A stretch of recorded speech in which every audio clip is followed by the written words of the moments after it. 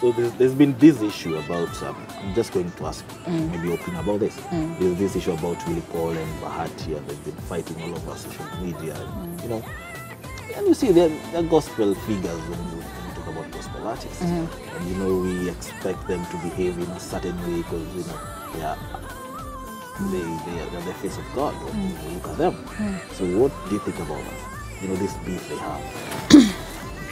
Wow, I think it's not right. You know, it doesn't paint the gospel in the right way. It's wrong.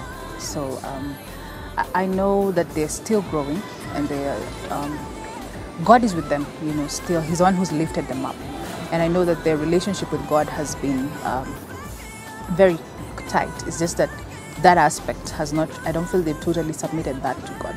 So I don't agree with that.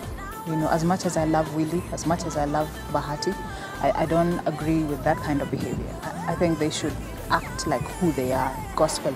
The gospel should be a lifestyle, not just what they sing. Yeah. And I wish sometimes, you know, we could sing gospel fully.